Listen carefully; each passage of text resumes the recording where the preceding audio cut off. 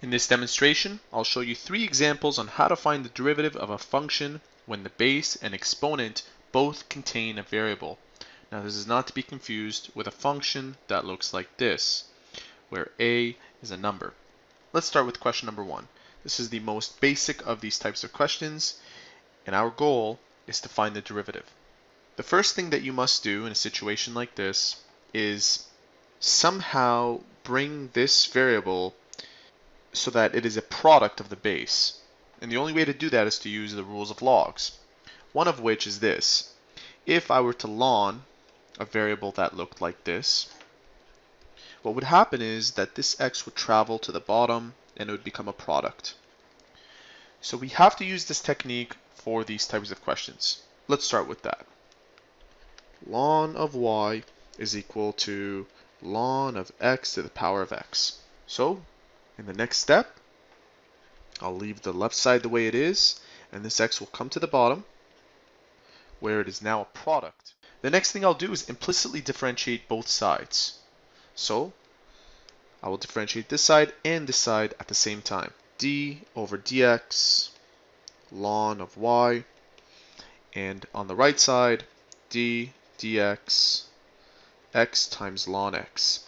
Now, if you recall from one of our previous videos that the derivative of ln x is equal to 1 over x times the derivative of this, which is 1. So we'll do the same thing. On the left side, we'll end up with 1 over y. And instead of using dy over dx, I'll just use y prime. And on the right side, we will use the product rule here. And the product rule tells us the following. Find the derivative of g, multiply it to f, and then add the derivative of f to g. So in our case, this will be our f, and this will be our g. Start off by finding the derivative of ln x, which is easy, 1 over x. It's stated right here. We'll multiply it by this x, and then we add the derivative of x, which is 1, conveniently, and ln x, the way it is. The two x's will cancel out, leaving you with 1 plus ln x. And on the left side, we'll need to isolate for y prime, so we'll both divide each side by 1 over y. You'll cancel this, and on this side, you end up with 1 over y prime. Now if we rearrange this, you'll end up with y times 1 plus ln x, and on the left side you'll have y prime. And remember, y is equal to x to the power of x, so therefore your final answer is x to the power of x bracket 1 plus ln x.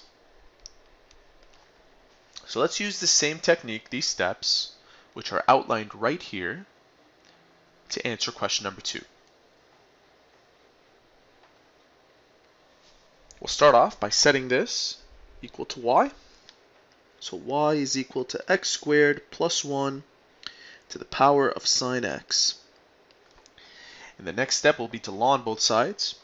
Ln of y is equal to ln of x squared plus 1 power of sine x. And I'll use the log rules here. This will come down. Sine x times ln of x squared plus 1. And on the left side, we still have ln y. The next thing I'll do is I'll implicitly differentiate. Well, once again, I'm following these rules right here. So currently we are at this step. And on this side, you end up with 1 over y prime. And on the right side, remember, this is a product. Okay, so we will use f prime plus f times g prime. So we'll start off by finding the derivative of sine x. This will be considered our f, and this will be considered our g. The derivative of sine x is cosine x. We'll leave that the way it is.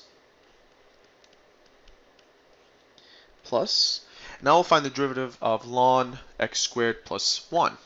And that will be 1 over x squared plus 1 times the derivative of this part, which is equal to 2x. And we're going to leave sine x the way it is. The next step would be to divide both sides by 1 over y, which gives us y times cosine x ln x squared plus 1 plus, we're over here now, 2x times sine x over x squared plus 1. Now remember, this y is equal to all of this. So don't forget to replace that with that. And yes, it will get messy, and it does take time to write out, but it's a mandatory step. Let's proceed on to question number 3. Once again, we'll set this equal to y, and we have y is equal to x to the power of 3 plus 1, all power to ln x. Start off by lnning both sides.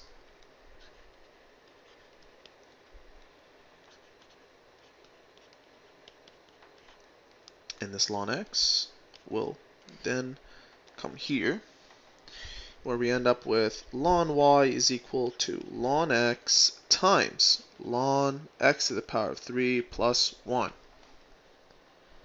Don't forget that this is a product, so we will differentiate now implicitly, where we end up with 1 over y prime, and we'll use the product rule once again like we did in questions 1 and 2.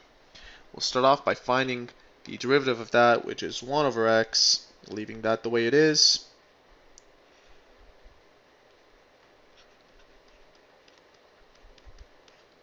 And then we'll add this ln x to the derivative of that, which is 1 over x to the power of 3 plus 1, and the derivative of this is equal to 3x squared.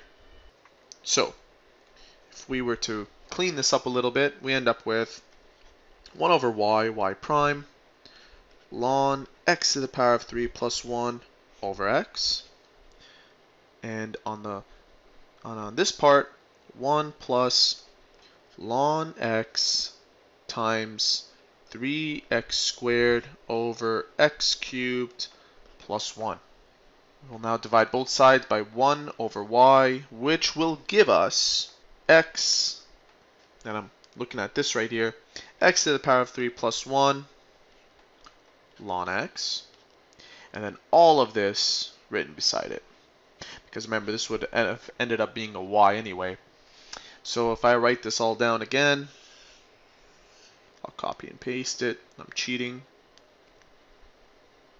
Paste right here. Fits perfectly. And there you have it. That is how to solve examples where the base and the exponent both contain a variable. If you found this tutorial helpful, please support our channel by subscribing or by liking this video.